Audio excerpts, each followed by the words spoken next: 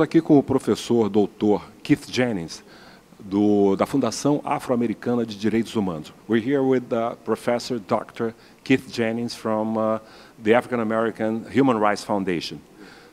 Dr. Jennings, qual o propósito da sua visita ao Brasil? What's the purpose of your visit to Brazil? I came down with a small delegation to engage in an exchange of views around the question of human rights. And what do you expect from your visit? I expect to return to the United States more informed about the situation of human rights in Brazil, but in particular the situation that Afro-Brazilians are confronting right now. And I also hope that we can establish some degree of exchange so that Brazilians, Afro-Brazilians in particular, will come to the United States and learn about the human rights situation of African Americans there.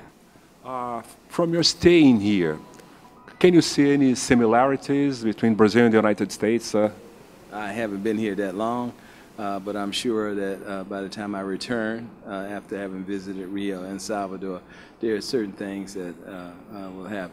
There are some concerns I have. Obviously, the relationship between the police and the black community, especially right now, many of us are paying close attention to what happened just a day ago in Ferguson with another outburst on the anniversary of the incident a year ago. With the brown kid. Exactly. And someone that we all know, Cornel West, was among the people arrested, and so we're very concerned about that situation.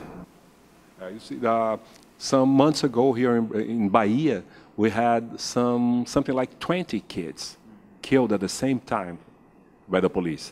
So it looks similar. Perhaps it might even be worse. But the conditions of repression and oppression, that's not necessarily what I came to learn about. What I came to learn about is how we can work together to make progressive change. And you see lots of possibilities for that? There's all kinds of historical connections, and we just have to identify them and see how we can work together. So thank you very much and good luck. Thank you very much. Obrigado.